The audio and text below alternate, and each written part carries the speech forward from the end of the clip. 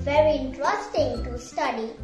I have always feared fractions, thinking they would be difficult to understand.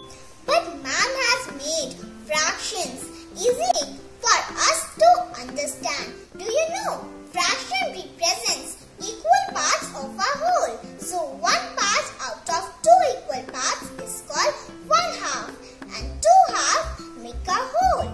Yes, I understand. Similarly, one part out of three equal parts is called 1/3. Yes, you are right. One part out of four equal parts is called 1/4.